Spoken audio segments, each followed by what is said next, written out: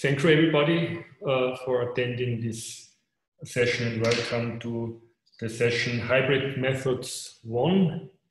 The session consists of 3 regular talks and 2 short talks. And so after each if each regular talk, which is a video of about 12 minutes, we have 3 minutes for questions.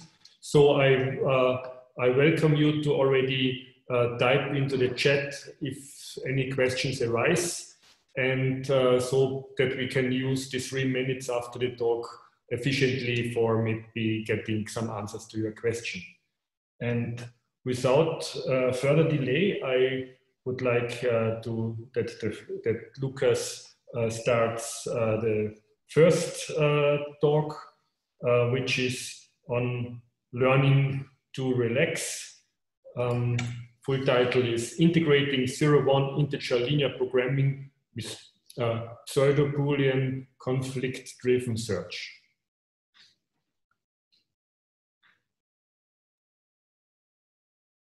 Welcome to this video on integrating integer linear programming with conflict-driven search. My name is Devriendt, and this is joint work with Ambros Gleixner, Jakob Nordström, and its continuing preliminary work by Jan Elvers. Let's work with an example. Suppose you have the following set of linear inequalities over Boolean variables. The task at hand is to decide whether these constraints have a solution, or whether no such satisfying variable assignment exists. One approach to solve this problem is to execute a conflict-driven search algorithm. Conflict-driven search, at its core, is a depth-first search mechanism, but it derives implied constraints from conflicting search states and exploits them later. For this, conflict-driven search maintains some set of constraints, phi, and a partial variable assignment, alpha. Initially, phi is the set of input constraints and alpha is the empty assignment. But during search, phi and alpha will grow and shrink. Let's solve our example using conflict-driven search. The first step is unit propagation. Unit propagation extends the partial assignment with those variable fixings that are implied by the constraints under the partial assignment. In our example, alpha is empty and no implied fixings exist yet. A conflict occurs if some constraint is falsified by the partial assignment. Currently, this is not the case, so we proceed to the next step. Here, we extend the partial assignment with some heuristic unassigned variable fixing, called a decision. If no unassigned variable exists, we have a full, non-conflicting assignment, so we found a solution and can stop the search. In our case, x is assigned to 0. I've simplified the constraints by replacing x with its assigned value. After this decision, we check again for unit propagation, but still none are implied by alpha. We check again for a conflict, but once more no constraint is falsified. So we extend alpha with a new decision, this time assigning y to 1. We again simplify the constraints and check for unit propagation. This time we're in luck. The second constraint can only be satisfied if z is 1 and v is 0. We extend the partial assignment and simplify the constraints. This leads to a conflict. The third constraint is falsified by alpha. Here is where the magic of conflict-driven search happens. From each conflict, it learns an implied constraint that would have prevented this conflict from occurring in the first place. For this, it looks at the original constraints that were involved with the propagations that led to the conflict. In our example, this is constraint 2 and 3. If we manipulate these in the right way, in this case, add constraint 2 twice and constraint 3 once, we get an appropriate learned constraint, which is still falsified by the partial assignment. We add this constraint to our set of constraints phi. We now backtrack, or rather backjump, to a state where the learned constraint is not falsified. Let's keep it simple and just backjump to the root. We continue with unit propagation. Indeed, Our learned constraint can only be satisfied if y is 0, so we extend the partial assignment with this. After simplifying the constraints, the fourth constraint is propagating as well. X must be 0 and W must be 1. We keep extending the partial assignment and simplifying the constraints. Yet another constraint propagates, this time the first. We once more extend alpha and simplify the constraints, and now we reach a new conflict. The learned constraint is impossible to satisfy under the partial assignment. As we have a conflict, we will again learn a constraint. This time, we just add the 3 propagating constraints together to learn the trivial inconsistency. As this inconsistency is implied by the input problem, we can conclude that no solution existed. Hence, conflict-driven search ends and reports the problem was unsatisfiable. The key property of conflict-driven search is that it learns constraints from conflicts. These learned constraints push the search forward, so you want to generate many of them quickly, which in practice happens by having thousands of conflicts per second. Conflict-driven search was first developed for Boolean satisfiability solving, but it has been generalized to pseudo-Boolean solving, PB solving for short, which uses 0-1 integer linear inequalities as constraints. It is worth noting that learning a constraint from a conflict is a tricky technique with many degrees of freedom. However, this is also where the power of conflict-driven systems comes from. Okay, where does our work come into play? Let's have another look at the example. It is not only unsatisfiable over 0-1, but it also does not allow rational solutions. If one were to run an LP solver, no search would even be needed. In theory, this is not an issue, as the conflict learning mechanisms are powerful enough to derive this rational infeasibility too. But in practice, PB solvers time out on certain rationally infeasible instances. So why not integrate an LP solver in the conflict-driven search loop? That is the focus of our work. An LP solver is a simple thing. It takes as input the LP relaxation of the input constraints, some variable bounds representing the partial assignment alpha, and an objective function. It outputs an optimal rational solution, or if no such solution exists, a set of multipliers that define a positive linear combination falsified by the partial assignment. As this linear combination exists by Farkas's lemma, we call these the Farkas multipliers, and the resulting constraint the Farkas constraint. In essence, our integration is pretty simple. If no conflict happened, before deciding a new variable, we run the LP solver and check whether the constraints under the partial assignment are rationally feasible. If they are, search continues as normal. If they are rationally infeasible, we extract the Farkas multipliers from the LP solver, and we use these to construct the Farkas constraint. The Farkas constraint is falsified under the partial assignment, so it triggers a conflict the same way any other constraint would, and we learn another constraint to nicely avoid this conflict in the future. Let's apply this technique to a slightly extended example. We introduce the variables a and b, and the fifth constraint, stating that a is at least as great as b.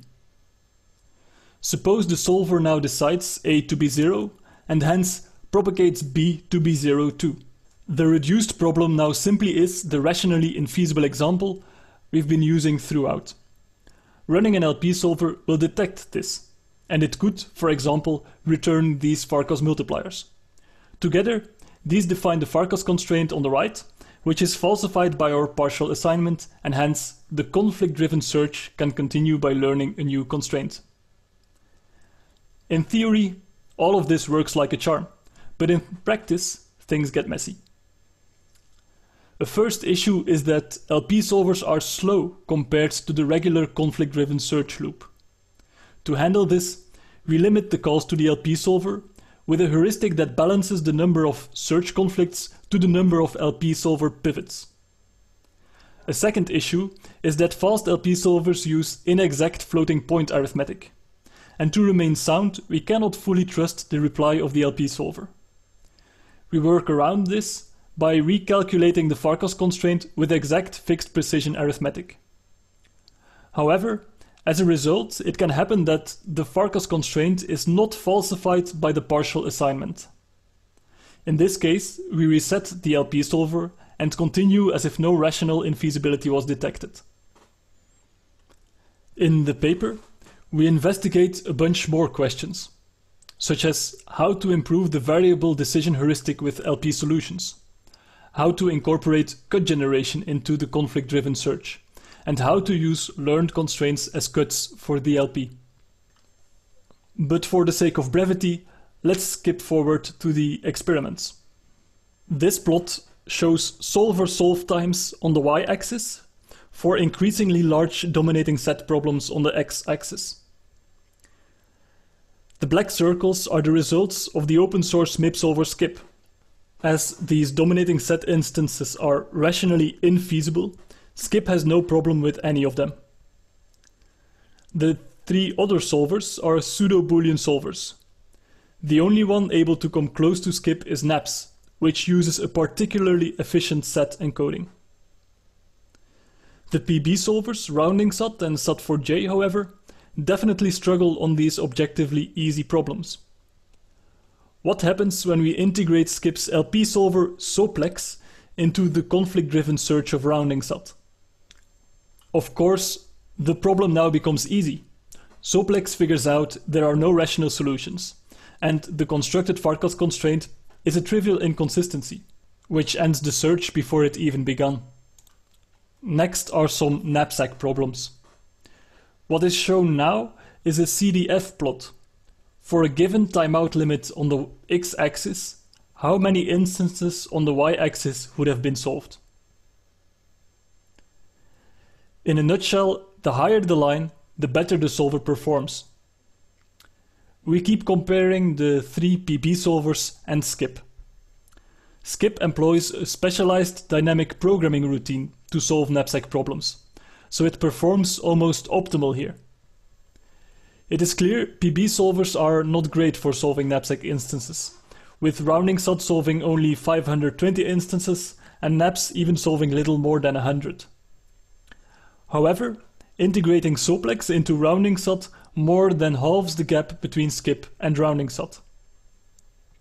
We see the same pattern repeat when solving instances from the MIP-LIP collection. For these decision instances, we almost fully close the gap. And for these optimization instances, the gap is once again halved. Okay, time's up. If you're a pseudo-Boolean or constraint programming developer, the main message of this work is that it is possible to efficiently and soundly integrate LP solving into the conflict-driven search routine. If you're from the integer programming side of things, thanks for all the work on developing strong LP solvers. But also, have a look at what conflict-driven pseudo-Boolean solvers are doing these days. It should be possible to transfer the idea of learning 0-1 integer linear constraints to MIP systems. Definitely let me know if you're interested in doing this.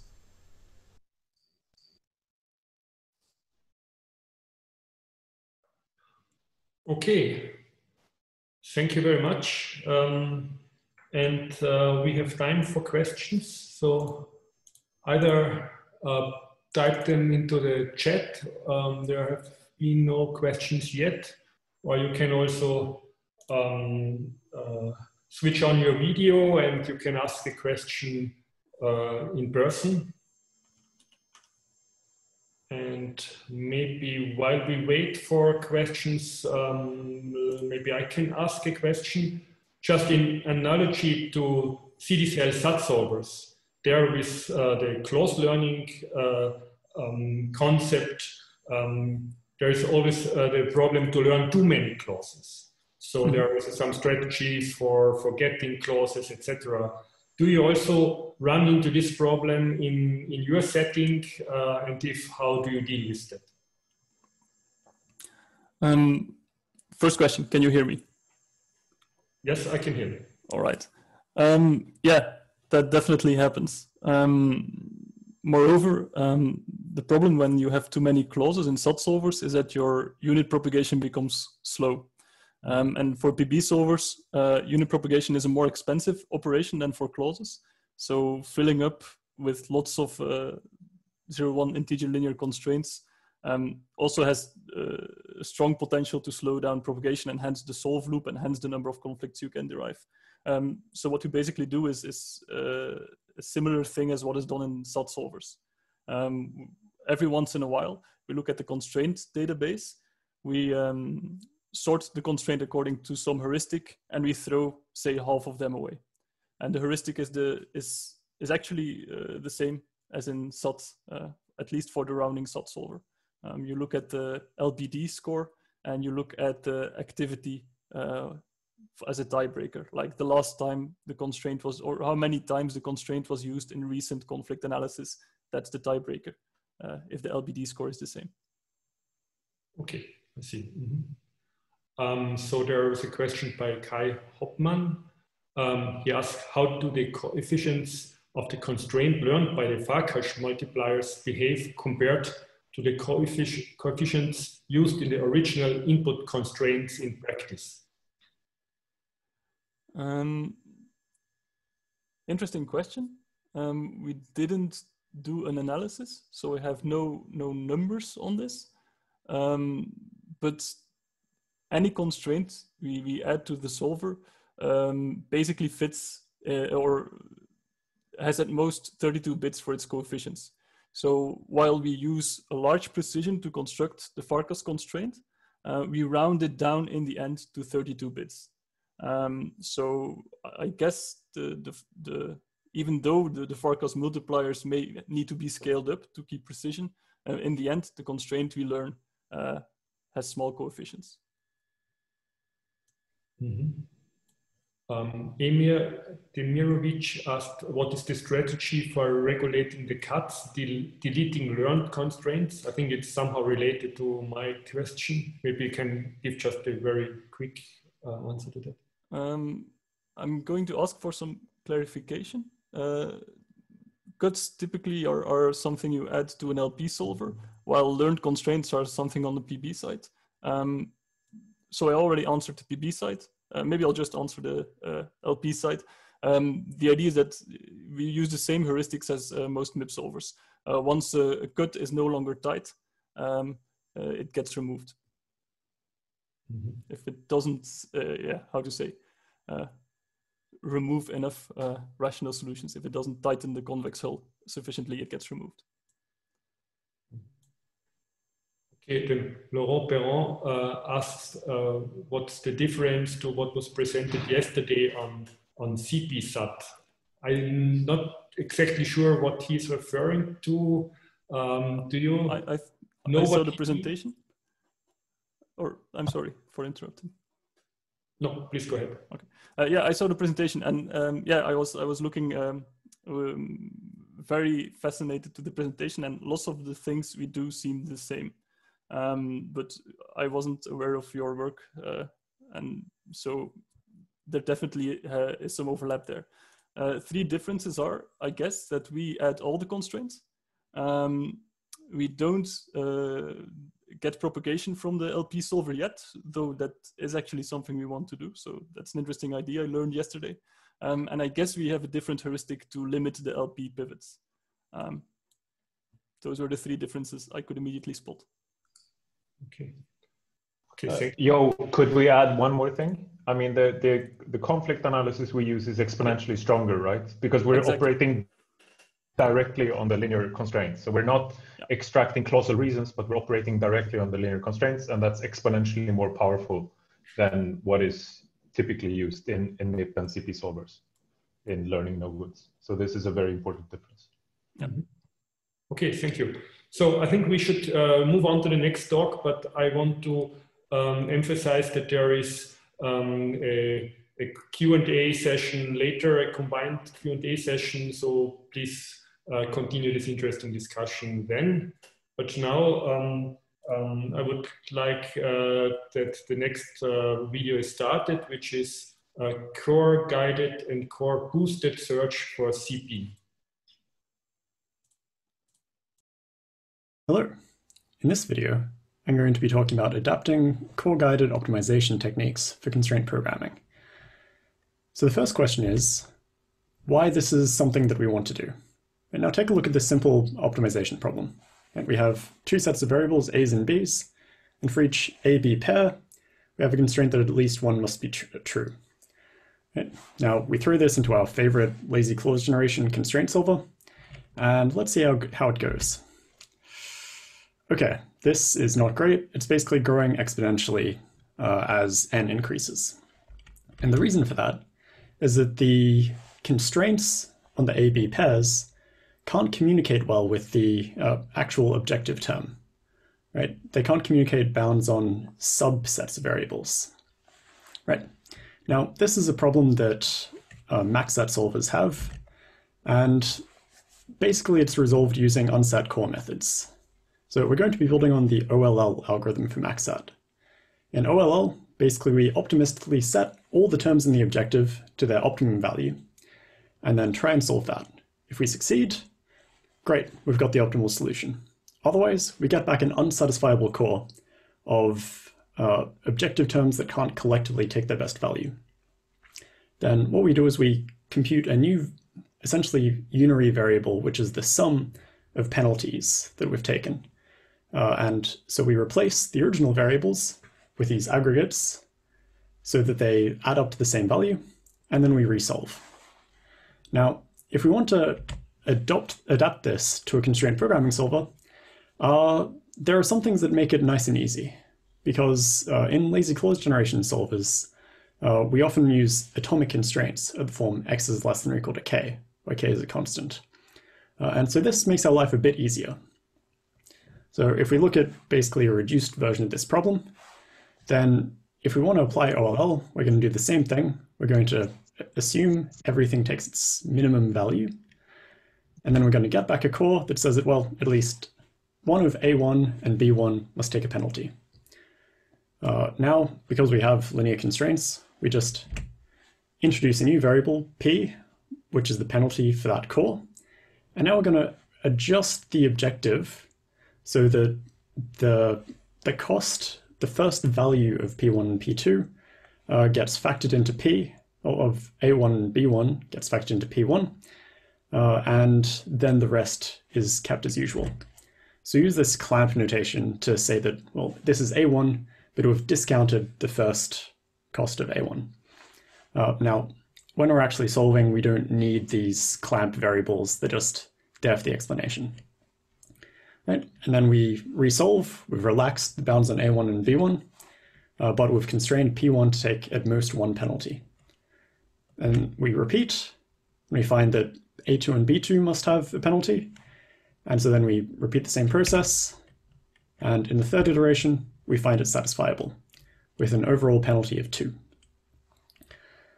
Okay, now there are some slight complications, right? Because we often have objectives where the terms are weighted.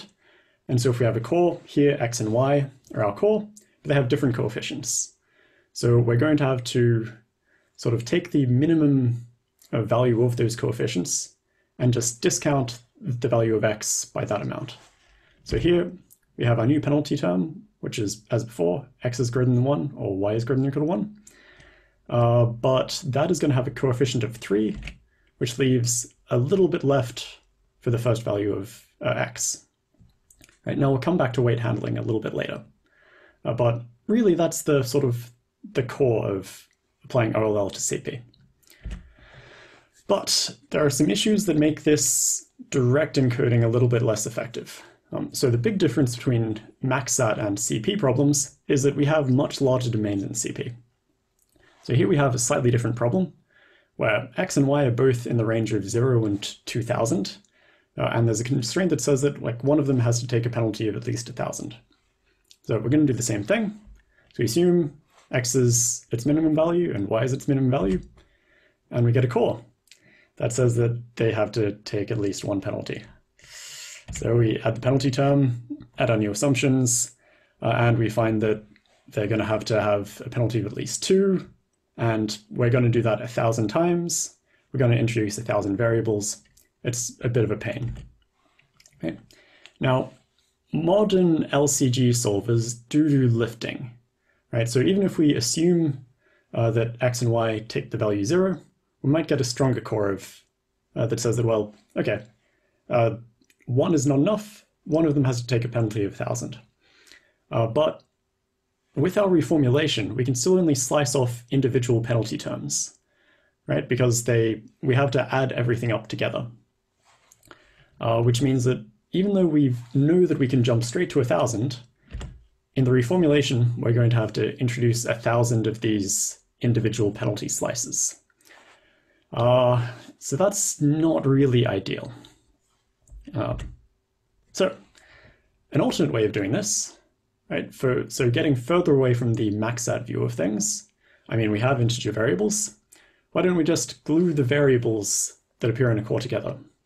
So in this case, we get our core that says that x and y have, at least one of x and y has to take a penalty. And so we're going to introduce a new variable z, which is the sum of x and y. We know it has a lower bound of at least 1,000. Then we just replace both x and y in the objective with z. And then immediately, our new assumption is z is less than or equal to 1,000, and we find it satisfiable. Now this is much more compact, right? The number of terms is bounded by the number of original variables and is independent of the domains. But there are cases where this, like the shortest proof we can get is exponentially worse, right? And so proving bounds on Z, we're basically now back in the branch and bound world. So it's a trade-off. Okay, there's another problem in that lifting works when it works, but there's no guarantee it will. So what happens if we don't get that 1,000 core immediately? So in this case, well, we're going to introduce the bound, the variable z with a lower bound of 1, and then we're going to put that assumption in, and we'll get a new core of z is greater than or equal to 2. We don't need a new variable, but we're just going to increase the lower bound by 1, add our new assumption, get a new core, and we're going to repeat that 1,000 times. So that is less bad than before because we don't need to introduce new variables, but it's still not great because like every one of these iterations still has some overhead. So what we can do is instead of increasing by 1 each time, if we get a unit core, we just keep trying increasing values in a geometric sequence, right? In the hopes that, well, if the lower bound of z is actually much, much stronger than the one that we've currently got, then hopefully the proof is going to be short, so we'll just spend a bit of time trying to improve it. So in this case, we initially find our core that z is at least 2. So now we're going to increase our bound by 2. Right? So we're going to try z is less than or equal to 4. If it succeeds, all we can say is that our bound was at least 2. But if we fail, if we prove unsat, then we can increase it straight to 5, and then we'll jump again to, in this case, 9. Right? We're going a sequence like +1, +2, +4. So this allows us to push up the bound much, much faster. And we keep going until we fail to prove unsat. So for this, we typically use like a small fixed budget of conflicts, like 50 conflicts. Right. Now, the other consideration, I said I'd come back to coefficients earlier, right? So we do this discounting thing where, well, if we have x, y, and z all appearing in a core, we're going to decrease those weights by the minimum of any of those. And the rest of them will hang around discounted for a while. So that's a little bit inconvenient because like the later proofs might have cores, like multiple cores involving x, and that makes the proof a bit more annoying. It's not, and we can end up having further more iterations, right? But again, we're in a CP solver. We have linear constraints. So what we can do is we can just basically take the things in the core and just move the variables and their coefficients into there. So that's much easier. It's hopefully going to be better, but not always. right? In some cases, we actually want to do that discounting so that we can reuse a penalty term with a large coefficient in a bunch of cores. Here we have a single large weight penalty that turns off a bunch of other cores. And so if we do this with weight elimination, we eliminate Z entirely in the first term, and then every successive proof that we do gets harder and harder for the solver. So really, we only want to do this when it's going to be easier to solve. So a rough heuristic that we use is we only use elimination on terms that have similar coefficients, like similar order of magnitude. Now, there are a bunch of other max out improvements we can just hijack directly. So stratification is where we solve high coefficient terms first, and then gradually expand. And independent core extraction, where we sort of delay adding the penalty terms until we've run out of cores. So both of these are really, really effective. And the other big one is core boosting, because core-guided solvers are usually not very good at generating anytime solutions. They're mostly all or nothing. So with core boosting, we just run core-guided optimization for a while, a proportion of our search time, and then we just switch back to branch and bound using the reformulations we've done already. So this is pretty good. It means that we get the sort of early gains from core-guided, plus most of the anytime behavior of branch and bound. So doing this is really easy for variable-based reformulation, right? The variables are already there. It's trickier, and you can read about that in the paper for slice-based, but it's doable with some fiddling. Right, so how does this work in practice? So here you can see some lovely plots. The basic takeaways are that core-guided and branch and bound actually perform pretty competitively, but on very, very different sets of instances. Right, we can see here that there's lots of things where one times out but not the other. And generally speaking, core boosting is just really good. You should be using it. Or at the very least, using branch and bound and core guided in a portfolio strategy. In terms of the improvements that we made, variable-based reformulation tends to be better. For weight elimination, it's a bit of a trade-off. Right? It doesn't really help, but it doesn't hurt that much for proving optimality. But it does tend to end up with better suboptimal solutions. Right? So if you're running anytime, maybe weight elimination is a good strategy.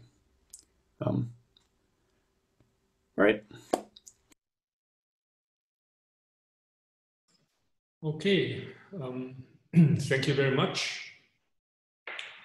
Any questions? You can also just switch on your video or audio and ask the question while we wait for any questions arriving in the chat box. While we wait on this, actually, maybe I ask a question. I was actually quite interested in looking at this cactus plot kind of figure at the very end, because I think for this work it's very interesting how this anytime behavior works, how quickly you approach the optimum. Can you elaborate a little bit more on that, how this trajectory behaves also compared to other anytime methods? Okay. So what we tend to find is that there are some problems that branch and bound solves really, really easily, right? And there are some things where there's lots of independent terms that take penalties, like that first example that we showed. And so for those, if you're running branch and bound to begin with, you might find a good solution early, but you'll basically never prove it. And so if you run core guided initially, then you'll be able to capture those really fast. So I think in some initial versions, we found that pretty much all the cases where core guided solved the problem, it was solved in 60 seconds, and then basically it stalled. So in terms of other branch and bound methods, other anytime methods, I'm not sure that we've, what other kinds of methods did you have in mind? Yeah, no, I guess branch and bound is right. Yeah, yeah. Kind of one to compare to. Yeah, but yeah. Like in terms of suboptimal solutions, if you can't get the core guided proof, then branch and bound will generally give you better better suboptimal solutions than pure core guided. But we did find cases where core boosting gave better suboptimal solutions than either of the pure methods. What kind of benchmark instances did you use for doing the experimental comparisons? We grabbed all the past, so I think the MiniZinc challenge instances from 2015 to 2018, and grabbed anything with a linear objective. Okay. Yeah.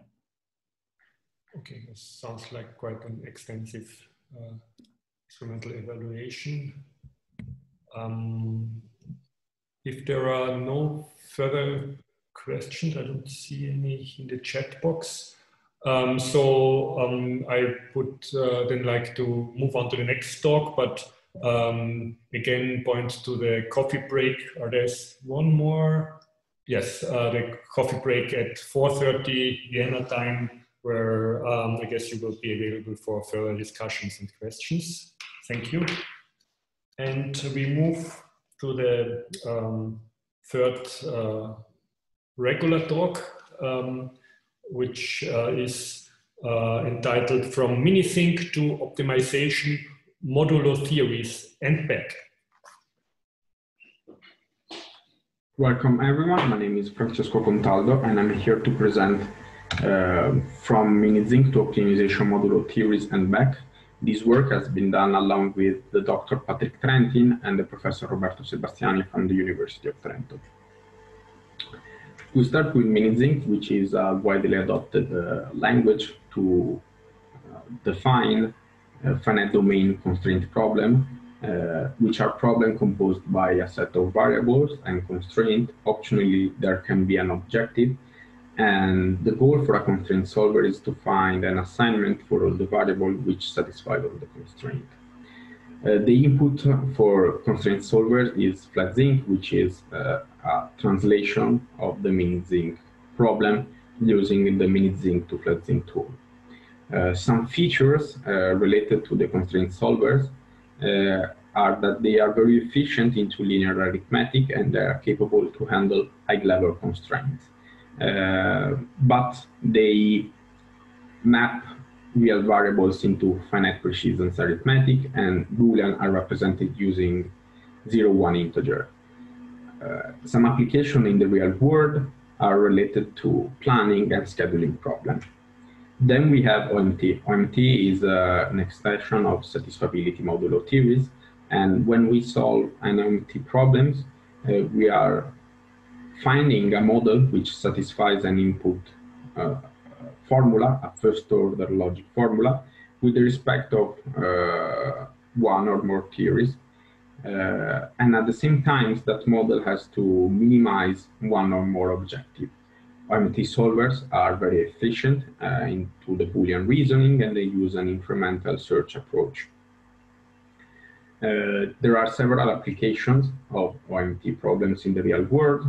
Some are related to formal verification, model checking, and planning and scheduling as well.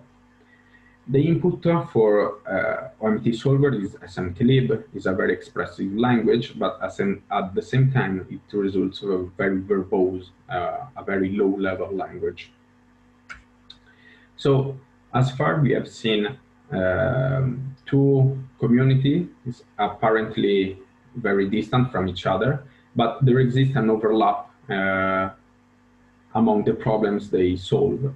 And we wanted to bridge the MiniZinc and the OMT communities by removing these language barriers that limit the interoperability and the cooperation between these two communities. So the main contribution of this work is the realizations of two compilers. The first one is a FlatZinc to OMT compiler, and the other one is an OMT to MiniZinc compiler. And thanks to these two tools, we are able to compare empirically problems coming from both community. The first tool is FlatZinc to MT translator, is embedded into OptiMapsat, and can solve FlatZinc model directly, and it is able to produce an SMT translation of the FlatZinc input problem, and so any other SMT and MT solvers can deal with it, can try to solve it. The translations details are reported here. All the FlatZinc data type have its own correspondent OMT terms. I want to highlight that the float are mapped into linear rational arithmetic terms, so OptiMapsat can exploit infinite precision arithmetic. Pseudo-Boolean constraints that are represented as 0-1 arithmetic constraints are then on the fly reversed engineered, exploiting sorting networks. Then, thanks to this interface, we can also accept multi-objective FlatZinc problem, and OptiMapsat can solve multi-objective problems in 3 different flavors using Pareto optimization or lexicographic or multi-independent optimization. Then we have OMT to MiniZinc. It is a Python tool that has been built on top of PySMT, and it's able to translate single and multi-objective linear integer arithmetic and bit vector OMT problem. Inside this tool change we built to translate and test empirically problems and solver coming from both community, we had to introduce extended MiniZinc to FlatZinc. This because MiniZinc to FlatZinc tend to perform some deduction step, and it was replacing some critical fractions in the MiniZinc problem with its finite precision arithmetic representation. And this was introducing some error because, especially for OptiMapsat, because OptiMapsat can use infinite precision arithmetic. So in order to overcome this limitation of MiniZinc to FlatZinc, we introduced some placeholder to preserve these fractions during the translation step. Each MiniZinc data type has been mapped against its correspondent OMT terms. We did not specify any domains for the integer variable. This because there is no notion of domains into OMT, into the OMT word and SMT-lib. But we were forced to introduce domains for the float variable because all the solvers were not accepting floats variable without domain. Sub-constraints are converted using pseudo-Boolean sum, and bit vector are represented using integers and modular arithmetic. Multi-objective OMT problem are translated with separated MiniZinc file if the input problem is a multi-independent OMT problem, and instead we use MiniSearch to deal with lexicographic optimization problem, producing as output one single MiniZinc file. Here we are presenting some experimental result. The first result was involving benchmarks coming from the MiniZinc challenge, and we used the 10 top scoring MiniZinc solvers and 3 OMT solver. And as we can see, the best results have been obtained by MiniZinc solvers, especially for our tools. The top 5 MiniZinc, 2 of the top 5 MiniZinc solvers were using a SAT approach, and the best OMT solver was Z3, and OptiMapsat halfway placement, has obtained an halfway placement. Instead, here we are comparing OMT benchmarks. We use either linear integer arithmetic problem and linear rational arithmetic problems. For what it concerns linear integer arithmetic problem, the best results have been obtained by OptiMathsat using the FlatZinc interface. We are justifying this result due to the deduction capabilities of the MiniZinc compiler, which can simplify some dummy constraints in the input formula. And most of the MiniZinc solvers were reporting errors during the solving phase. And most of them also time out on the input formula. Here we are presenting the result for the linear rational arithmetic benchmark. All the FlatZinc solver, even OptiMathsat, were reporting a lot of incorrect results.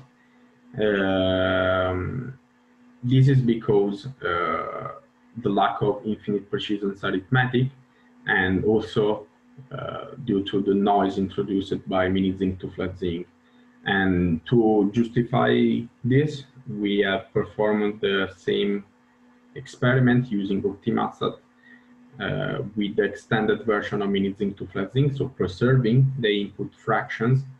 And as we can see, we have produced no error and for all the input problems which were correctly solved.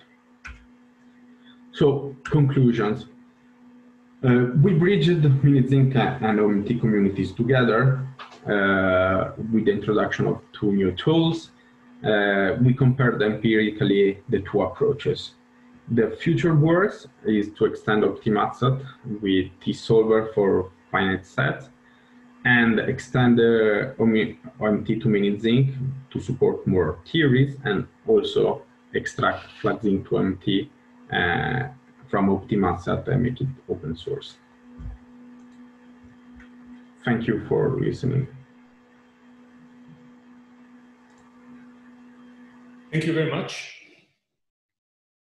There is a question by Emir.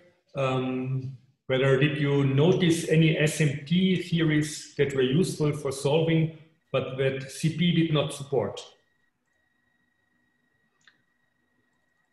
Maybe I try to answer, Roberto. Okay, first of all, when we are speaking of theories, we mean theories when they have a notion of a greater equal. Okay, so they must have some notion of arithmetic inside it. Well, to this extent, you could in principle have, for instance, theory of strings, or I think that arrays, the notion of a theory of arrays in SMT is something different with respect to that of the ending of array in constraint programmers. So in general, of course, we focused on theories which had an arithmetical flavor. So they had the notion of smaller or equal to system. But of course, you can, something we have for free in our MT is that once the objective is given in a given theory, typical something arithmetic like arithmetic, linear, nonlinear arithmetic, or bit vectors, or whatever, the rest of the formula, so the rest of the constraint can be an arbitrary combination of theories. Of course, the interesting part, and that's the next work, will be on nonlinear arithmetic, which is something that we are targeting, but of course we are still far from we have some first little prototypes, but there's nothing yet, anything ready at all. Okay. Peter asks whether you investigated more deeply those 4 instances where MiniZinc improved the OMT solver, and whether it possibly was due to linearization?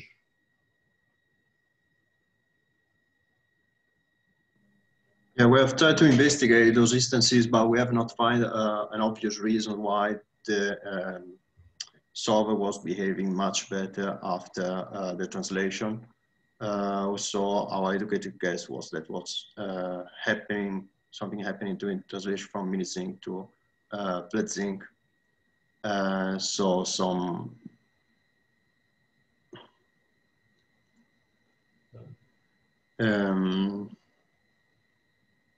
You didn't use two-phase compilation? Yeah. So you didn't use you wouldn't have used it unless you'd set it up specifically. But if you use two-phase compilation, you'd run G-code as a pre-solver, essentially. But if you didn't set it up, it wouldn't be doing it by default. Yeah, no, we have used the default configuration, so it's possible it was not being activated. Yeah, I'm just trying to track down what it might be. It's very interesting. Thank you. Okay, another question by Emir. Whether benchmarks where OMT was clearly better?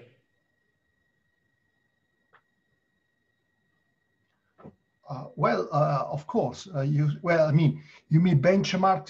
Which kind of benchmark are you speaking about? Benchmark coming from MiniZinc or benchmark coming from OMT? Because from MIT, if you look at the results, were most of them, both on the integer. I mean, we emphasize, maybe we went too fast on the fact that we made too much emphasis on the four different, but with respect to MiniZinc tools, we are uniformly better on OMT, on problems coming from OMT. Okay, so the question is, I think, on coming from the problems coming from MiniZinc challenge. Maybe I let answer Patrick or Francesco on that.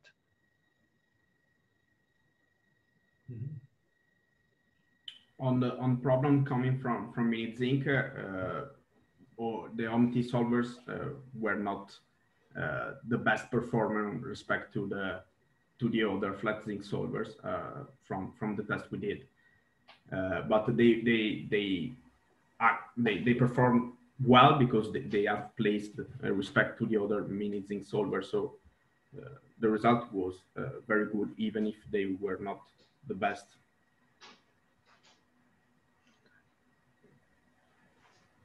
I think it's still an interesting discussion, which we can continue at 4:30 at the coffee break. And now let's move on to the two short talks. The first is on justifying all differences using pseudo-Boolean reasoning. And the second one is using CP and MIP techniques to tackle the multi-mode resource problem. Please start both videos now. Hello, my name is Stefan Gocht, and I want to talk to you about our approach for justifying all different reasoning as using constraint programming algorithms by using pseudo-Boolean reasoning. So usually you have a problem and then you have your favorite solver and then it answers, say, 42. And then of course 42 is always the correct answer. But in general, we don't really know if the answer is correct, because it could be that there is a bug and it returns the wrong answer. So to avoid this, you could try to do extensive testing, but you're not going to find every bug that is in your program. Or you could try to verify your algorithm. However, this also takes a lot of time and is very expensive. So what we want to do instead is that we do not only provide an answer to the problem, but we also let the solver produce a certificate. So then we can take the problem, the answer, and the certificate, and together we can verify it and figure out, no, 41 is not a correct answer. Or on the other hand, if we have, say, no bug and we get the right answer, 42, then the verifier can actually say, yes, this is a correct answer. And the idea is that certifying an answer is much easier than a formal verification of your full solver. But on the other hand, the verifier is also much simpler than a solver, So the verifier might actually be formally verifiable. We didn't do this yet, but this is definitely one of the things that is on our list. All right, then let's directly look at how this is looking in practice. So here we would have a problem in the OPB format, which is just pseudo-Boolean constraints. So we have linear inequalities, and the variables are either 0 or 1.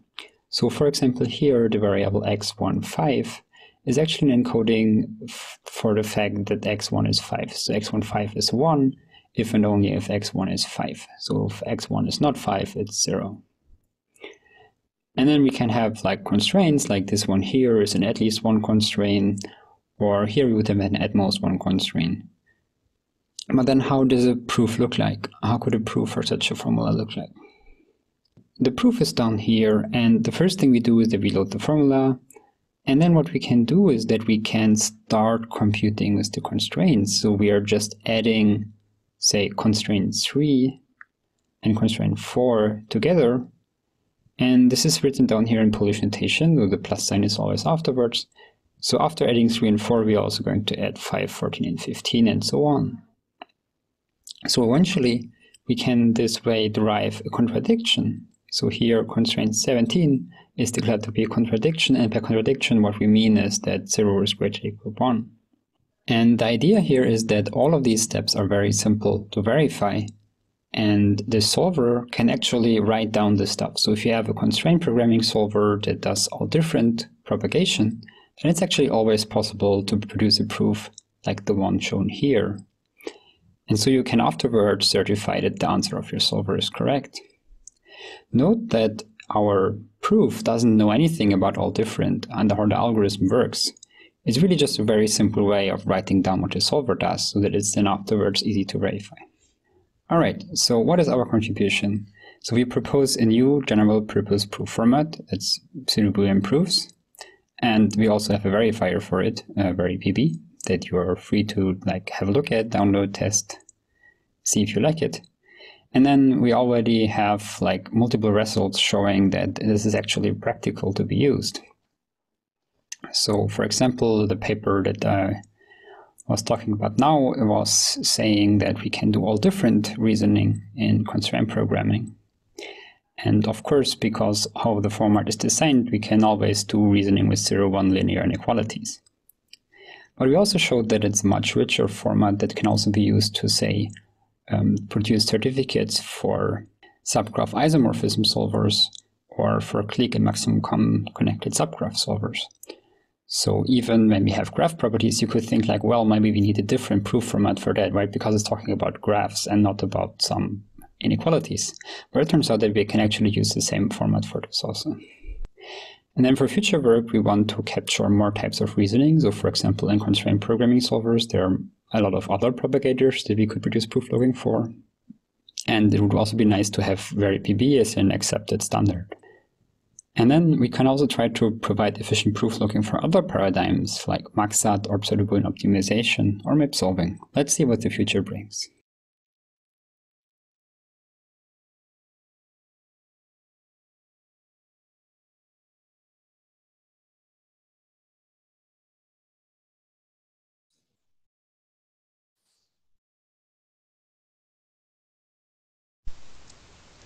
Welcome everybody, my name is Patrick Gerhards. I'm working at Helmut Schmidt University in Hamburg, and today I'm going to talk about the multi-mode resource investment problem and how we try to solve it using constraint programming and mixed integer programming techniques.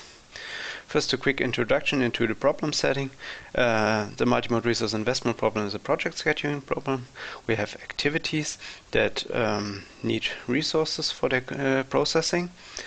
And for each activity we have multiple modes in which we can process them. So we can have a fast mode that uses a lot of resources, or we can have a slow mode that uses only less resources for the activity.